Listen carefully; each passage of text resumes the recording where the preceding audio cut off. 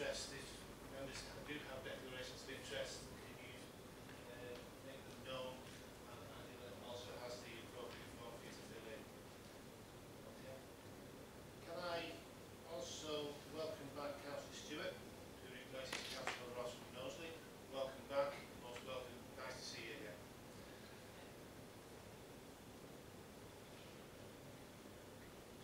Can we agree the minutes of the last meeting? Agreed. Any matters arising?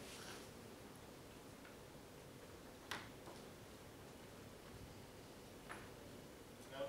Okay.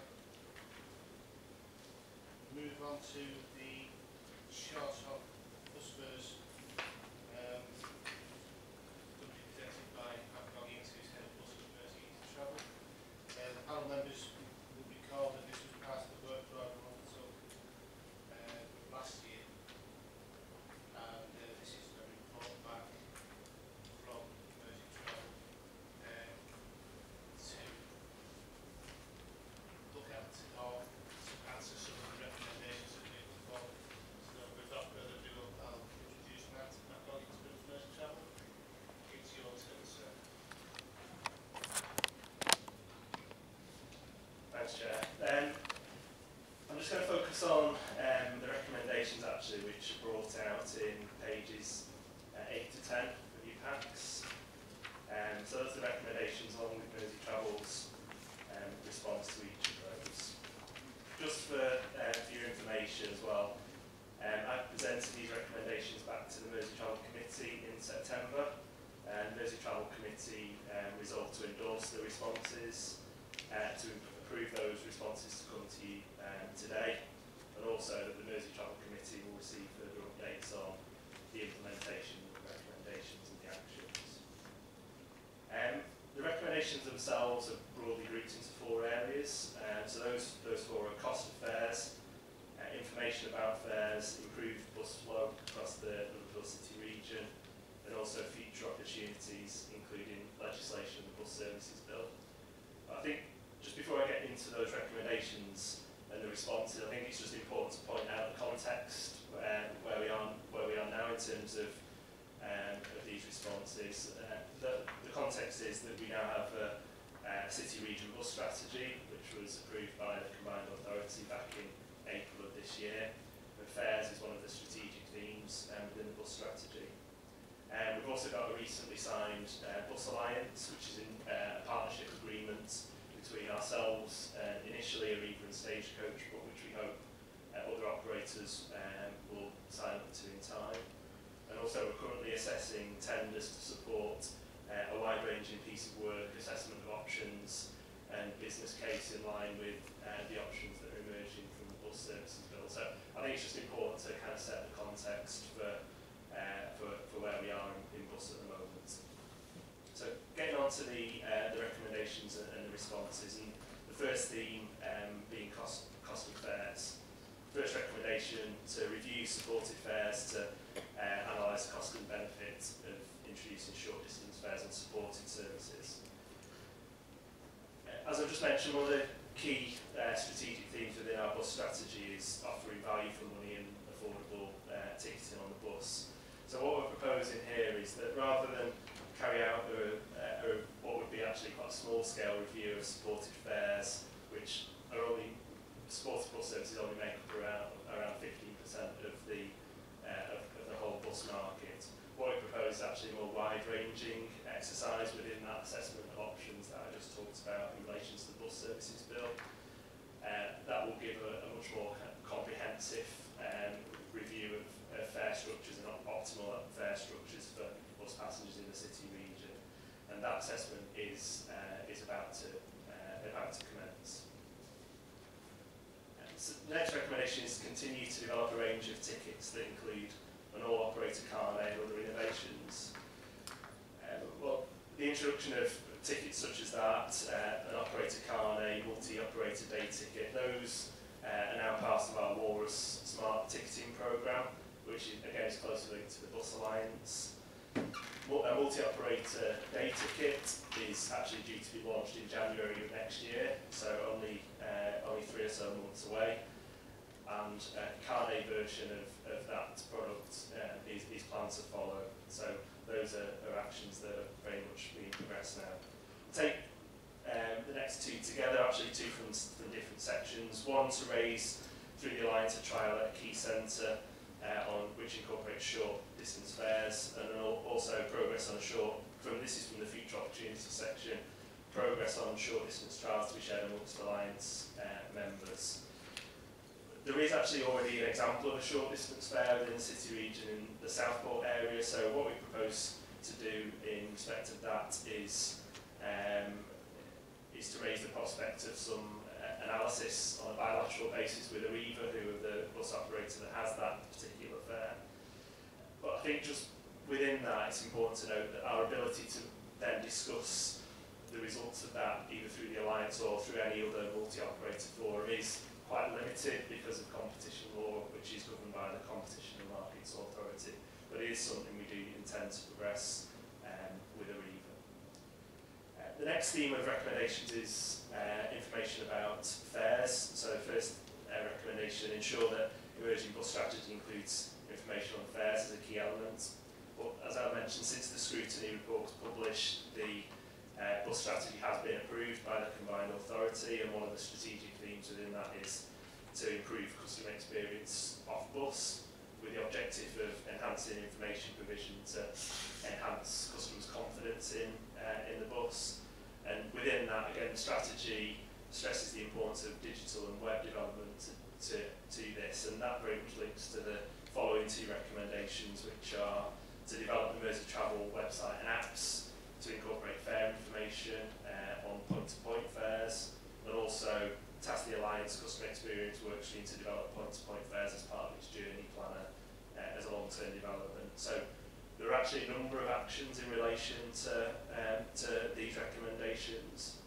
Firstly, as part of the Bus Services Bill, the open data provisions will open the market really to the development of apps and use of that open data from ourselves and from operators, really to develop, to be used by third parties to meet customer demands both on journey planning and also linked to fares.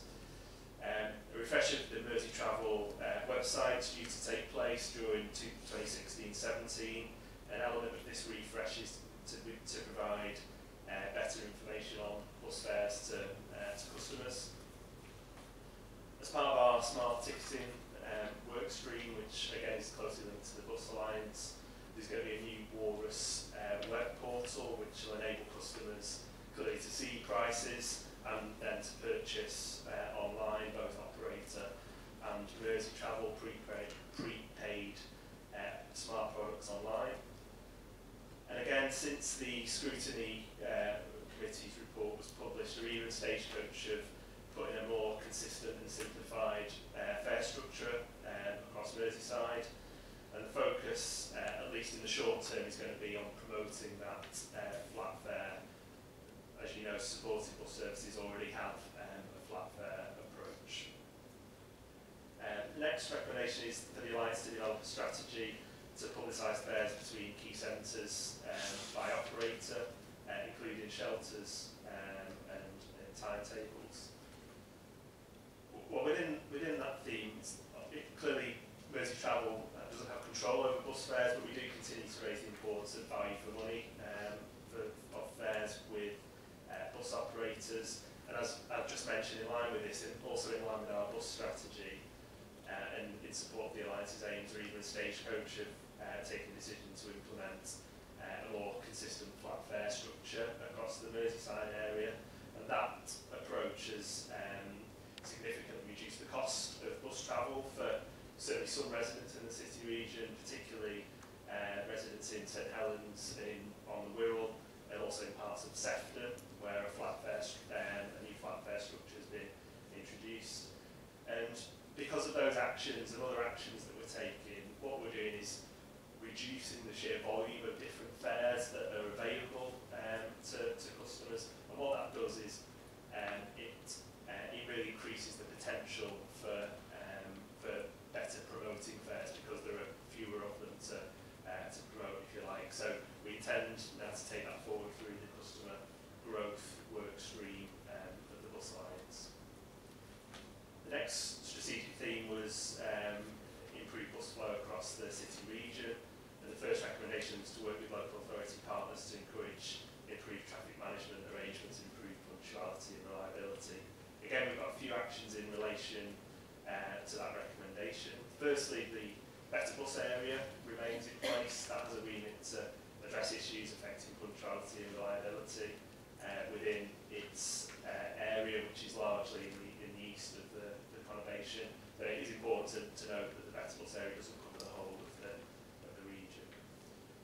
have a punctuality and reliability work stream, again within the Alliance, and that's tasked with firstly identifying the issues relating to bus punctuality, and then coordinating what can be done, the art of the possible, if you like, with the relevant highway authority, and then delivering schemes again in conjunction with the relevant districts. And lastly, in terms of this recommendation, and again since the Scrutiny Committee report was published, the key route network has been defined and is aligned with the key bus network as well, and the lead officer for the key route network also now sits on the programme board for the Bus Alliance. So we've created a clear link there between the key route network and the ongoing work now for the Bus Alliance in improving punctuality and reliability. And the final theme of recommendations was future opportunities, including legislative background that buses bill. First recommendation was to continue to work with Transport Focus to influence their work. First thing to say is that Transport Focus are now very much embedded within the Bus Alliance. Their passenger director actually now sits on our Bus Alliance board. So again, we now have, as with the KRM, we now have a clear link between Transport Focus and the work of the Bus Alliance. And we will also be using the value for money indicators within Transport Focus annual bus survey as an independent measure of the success of the Alliance in terms of people's perceptions around value for money in particular. Next was that smaller operators should be encouraged to join the Bus Alliance. This is something that we strongly would welcome. We truly believe that the Alliance will be stronger the more operators join it and align with its aims. The voluntary partnership agreement, which is the legal agreement for the Bus Alliance, makes specific reference to and also caters for smaller operators joining the Bus Alliance at some point in the future. We as Merseytravel have taken active steps through the meetings we have with smaller operators and the various forums we have with smaller operators to encourage them to join the Bus Alliance. We've also been careful within the Alliance agreement itself that if you like, the minimum standards within the agreement aren't too onerous that smaller operators wouldn't practically be able to join, and so we've made sure that although operators will need to kind of step up and get behind the commitments, it's not an unrealistic requirement for smaller operators in particular to join. And then the last recommendation is that the progress of the bus bill to be kept under review and consultations responded to. Also, the relevant powers be used regarding affordable fares. A couple of actions on that. Firstly, we've been working very closely, both directly but also as a member of the Urban Transport Group of city regions. We've worked very closely with the Department of Transport as the bill has been developed. That work very much continues. We also submitted evidence to the Transport Select Committee inquiry on the bus services bill, and Merseytravel's interim chief executive has also given oral evidence to the Transport Select Committee in recent weeks. So we've been very much, as an organisation, engaged in that process. The other action is that the options within the bus services bill given to the City Region Combined Authority around bus, those are going to be fully assessed, as I mentioned at the start, over the next 2 years, in line with the business case that's been outlined and the requirements that have been outlined in the emerging legislation, and further recommendations will be made in relation to that in due course. So that's really a brief run through of the recommendations that the Scrutiny panel made to us, our responses which have been approved by the Merseytravel Committee, and how we propose to take those forward in practical terms. And I'll be very happy to take any questions, Chair. Any questions, Mr. Councillor Stewart first.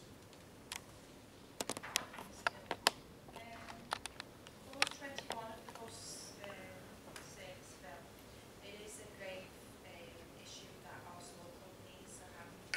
However, you have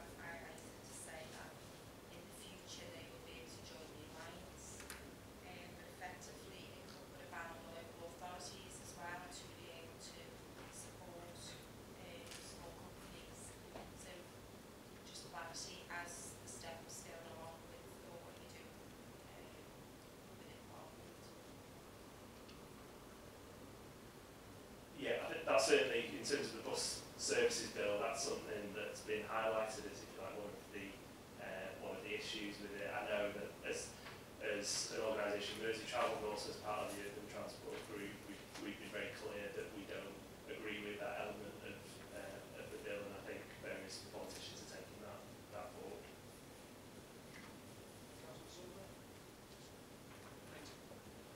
Thanks, Chair. Buses are vital to the transport network. And I've always maintained buses have only got to be two things. One is reliable and one is affordable. And I think at the present time it's fair to say that they're neither. I've got two questions. One, is are we any closer to the bus companies agreeing on a standardised card that the commuters can use on any bus, whether it's Stagecoach, Aviva, Avon, we've got operating. Are we any closer to that? And the other one, I've thought about this. You know, if a plane's delayed or a train is delayed, you can get compensation. Now, why is it, or can we, if buses, I used buses quite a lot before I got elected, and then because I opted not to use a car, and then I bought a car. And I know from personal experience, buses are often late, and what I found more annoying than being late was when they turned up early, because I hate sat at bus stops, and I'd be walking down the road on the Wirral, and I'd see the bus going past on the main road because it was early. But the other one is when buses just don't turn up because the driver's short or whatever, because they're always driving up profits at the expense of the general public. Is there anything where we can put in the same as the trains, which have been deregulated, and the airports, if it's late or if it doesn't turn up at all, the commuters, the passengers, can then seek recourse through compensation? There's the two questions there. Thanks, Chair.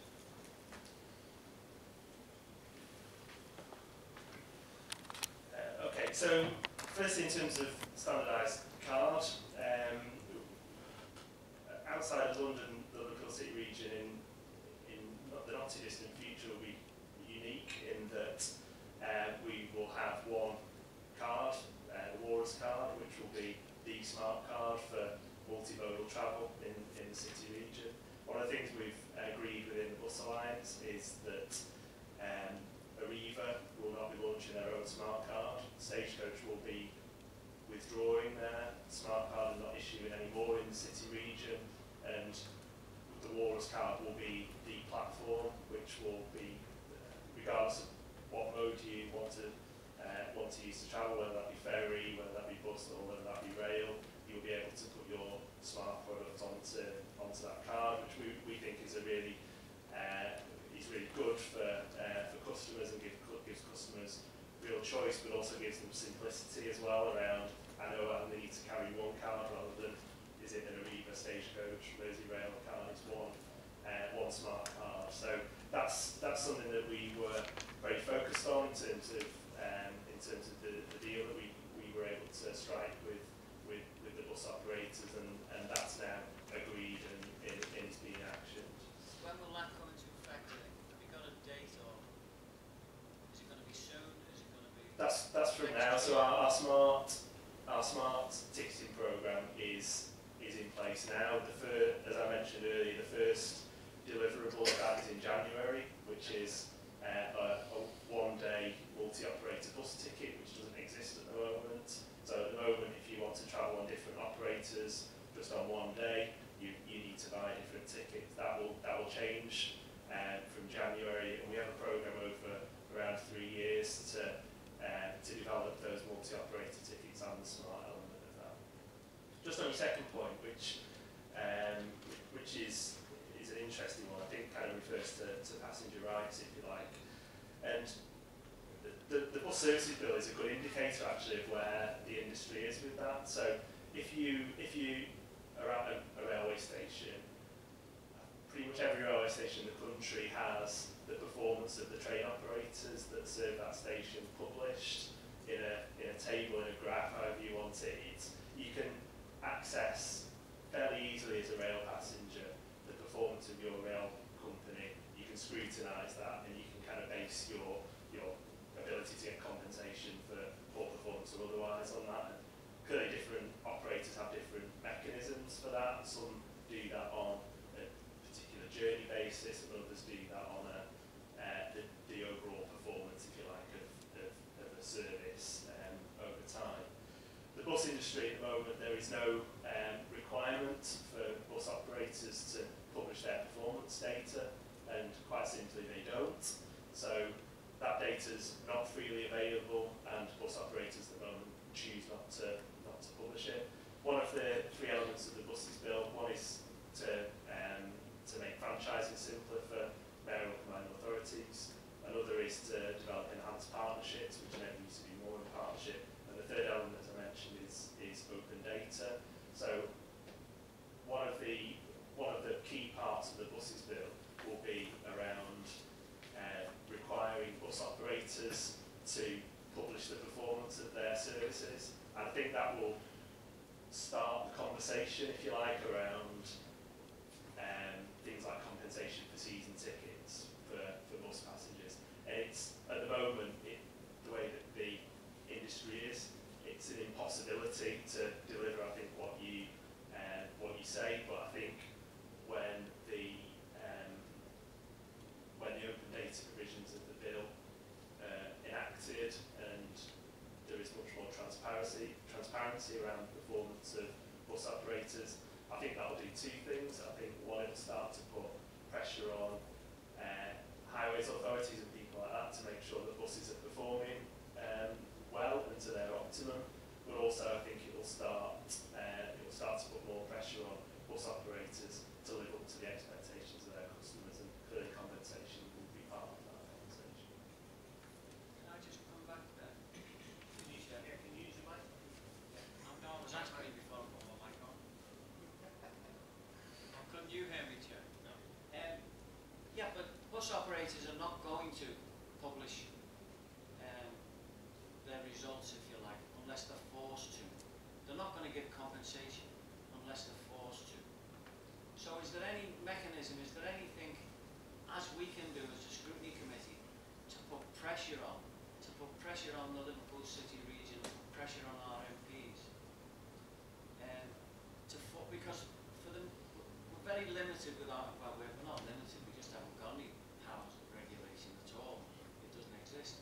So the only way we're going to achieve that is through actually forcing these people to treat the public with an element of respect and not just see them as a cash cow. Is there any way we can make a recommendation where we can say, look, we've got to force these people to publish their results. We've got to force these bus companies to offer compensation, because there are precedents, as I've said, with the air travel and railways. So there's a precedent there. So we should be doing something, because that's what we're here for. That's what we're elected for, to put pressure on these bodies. So is there any mechanism? Can we think about this, Chair, and Merseytravel, to force these people to up their game and give us a fairer deal, give the people of the Merseyside a fairer deal than they're getting now? That's what we're here for. Can I just Thanks, Chair. step in before you do? The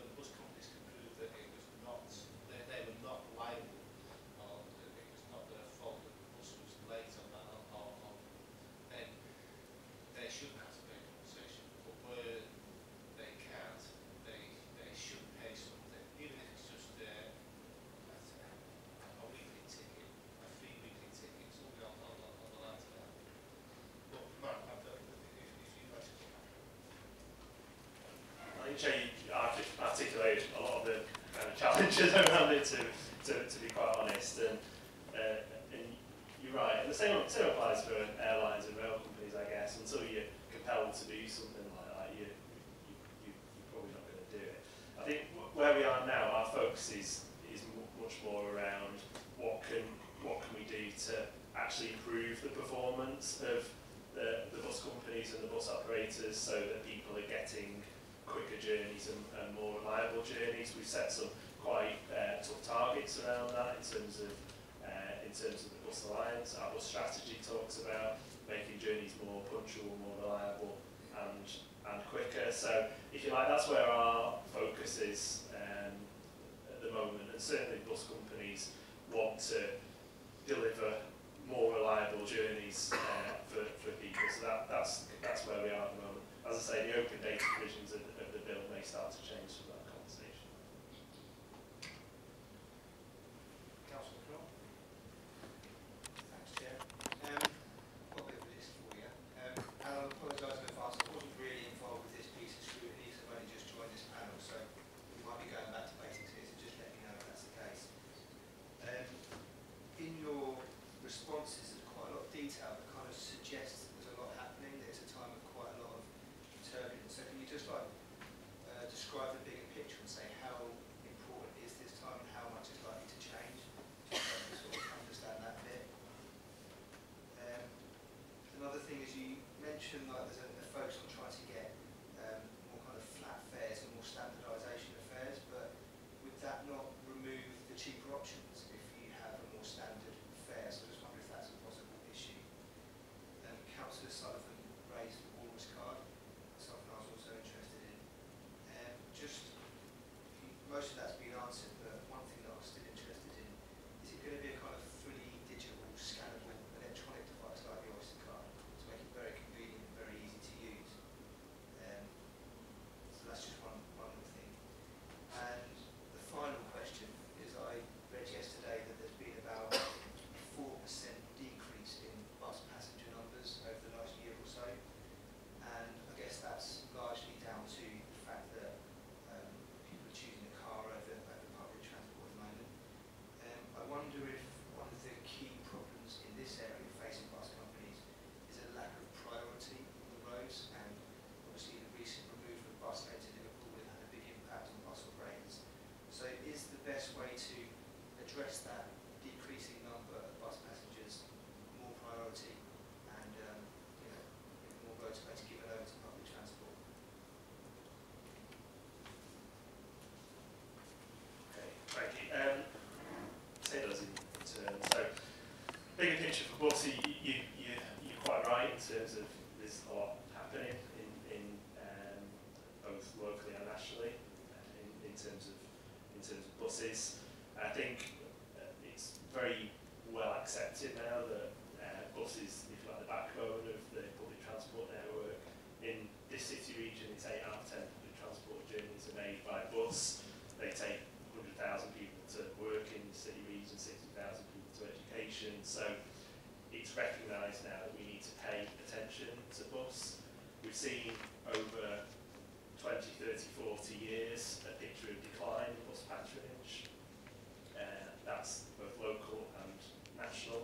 It's a slightly different picture in London, although come to congestion in a minute, actually what we're seeing in London is now some bigger declines in the rest of the country in bus patronage in London. But because bus is vital to the city region, we can't manage a declining bus offer. We need to say, right, okay, what can we do to make sure that we delivering passenger growth? And that's good because that brings more revenue into the industry. That means that the service can be invested in, and that's what can help keep fares lower as well. Is more people travelling by bus and more revenue coming into the system. Locally, as I've touched on, the bus services bill is very much front and centre of our thoughts. We have developed a bus alliance, which is widely seen as very much an industry-leading partnership with bus operators. We're very ambitious for that. As I mentioned, I want to see bus operator ultimately joining that bus alliance. We want to significantly improve the customer experience and see significant passenger growth on the network through the work that alliance is doing. And that growth, we come back to growth is the thing that we want to see. It's the fundamental, because everything else kind of comes from and hangs off growth. So that's the big picture, if you like, for bus, and there's a lot of actions, if you like, that sit under that. We're not forgetting the bus services bill as well, so that, as I've touched on, talks about bus franchising and enhanced partnership, and what we've done is start a piece of work which will be a significant and lengthy piece of work, and we're talking around 2 years here, looking at all of the options that the bus services bill presents to us as a city region, and that will, at the end of it, come out with some recommendations about how we start to take forward the bus offer in respect to the bus services bill. But in the meantime, we've got what we think is a really good partnership to make some improvements out for customers. Talks about, if you like, flat fares versus a graduated fare system, and that's again one of the challenges around bus. So I guess, if you like, the fare system would be that you pay per mile, for example, for a bus journey. So that if you had, I don't know, 10p a mile journey, if you did a mile, it cost you 10p. If you did 10 miles, it cost you £1. That's probably the most fair and democratic way of travelling with bus. But what that does, it creates a very complicated structure then for people, and people can't understand what they're supposed to be paying. It creates difficulty. So what you need to do is kind of balance those two things out. And we believe, as we've looked at it, that a flat fare structure is the simplest way of delivering bus fares. It's what our supported fare is. It's what London does, as an example. And the crucial element within that clearly is making sure that flat fare is fair for people. But we do recognise what the committee said as well around the short hop fares, and that's why we're going to approach Arriva on a bilateral basis and do some, hopefully, if they agree, do some analysis around that. But what that does, an introduction of a flat fare, it introduces a whole set of new fares into the structure. So when we're talking about promotion of fares, that makes that all the more challenging. You asked about Walrus. The environment that we're in makes Walrus more of a challenge, if you like. So the oyster that he's using your other example. So people often talk about kind of contactless and price capping and things like that. In the environment that we're in, where you've got lots of different operators, both on the rail network and on the bus network and ferries,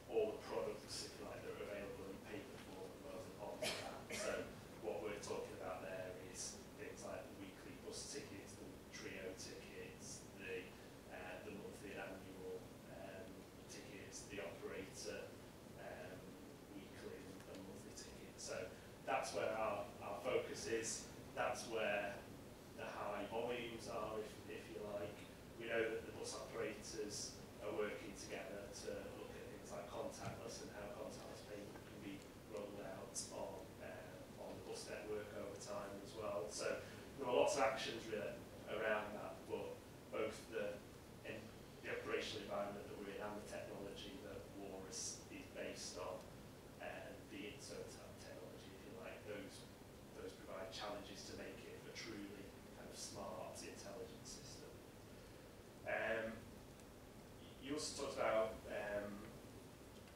priority and that being one of the is priority kind of the answer. What I'd say is I think we've kind of moved on a little bit from just talking about bus lanes and priority to being much more defined about what's needed. So we've been doing a lot of work to really start to get under the skin of what the issues are on the highway, and the solutions to those issues could be a whole range of things. So we're currently looking at things like traffic signal priority for buses linked to the RTI system. So technology now is intelligent enough that a traffic signal could know that a bus is running late and will turn green to let that through. Or likewise, it could know that it's running early and turn red to stop it carrying on running early. So traffic signals now can be that intelligent, and those are some of the things that we're starting to look at. So clearly bus lanes are a very visible kind of demonstration of priority, but they're kind of they're not an intelligent solution either. So it's about finding, in conjunction with the districts, what the appropriate measures are to make sure that we can speed up bus journeys, but also that we can provide consistency in journey time, because that lack of consistency and, if you like, variability in running time is one of the key challenges that the bus industry faces. If you know that a bus journey is always going to take you half an hour, then that's great. You've got to do two challenges. One, you've got to make sure it's half an hour every time, but also you've got to look at, can we make that half an hour 25 minutes or 20 minutes? And if you like, those are the challenges for the industry that we've got to address through the key route network and with our district partners as well. Councillor Lewis. Thank you, Chair. Just a couple of points I wanted to raise and get a bit of feedback on. Thanks for the report. In regards to Walrus, and you're talking about being a truly smart system, I just wanted to see how advanced that will be. Will it be a compatible with smartphones, being able to use the near-field contact NFC technology? Because a lot of the time we talk about using all these different cards, then I find I don't use them because I have too many, and they get blanked out by the fact that I can use my phone for nearly everything else except for the one that's redundant and hasn't actually thought about moving forward and being ahead of the game when it comes to technology. However, it is good to hear that we will be unique outside of London. I like to see Merseyside being ahead. The other point that I wanted to raise is about access and equality. I have raised this in the relevant forums in regards to making sure it is reported correctly. But still, within the community groups that I'm involved in and the people I speak to, too often I'm hearing mothers and fathers not being able to get on buses because of prams. And also a very serious issue which has been raised with the police is where there's been racial discrimination in regards to how people can get on a bus, saying that they have too many bags, or that they can't get on this bus because it's stopping at the next stop when it's clearly not. And as I say, I have raised them in the right areas, but I feel it's correct that I bring this back to you and ask about the types of or the parameters that you have in place to stop this and further prevent this from happening again. And they have been raised with Merseytravel previously. And then moving on from that, the other one is that the rules that do get made up, because in that area of saying you have too many bags or something, my daughter was stopped from getting on a bus because she had a balloon, yet there's no rules anywhere to tell me that a balloon stops her from getting on the bus. I can think of other reasons, but you know, when it comes to these things, I think unless the rules are displayed, then they shouldn't be getting enforced. Thank you.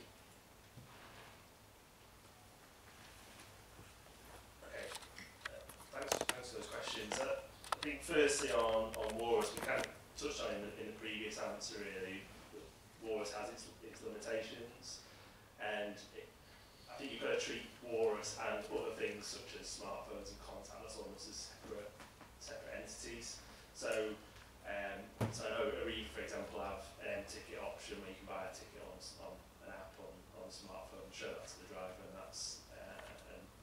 ticket. And we know for a lot of people that sort of thing is actually much more convenient than a card.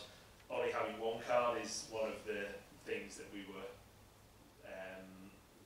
very conscious of. We didn't want lots of different people to have lots of different smart cards, and to try and find the right one for that journey. So I think we made progress in simplifying things for people, but I think you make a good point that things like smartphone technology, near field communications, that Apple Pay, those sorts of things, that's what customers expect now, particularly people who have a choice around which mode they use. That's the sort of expectation that people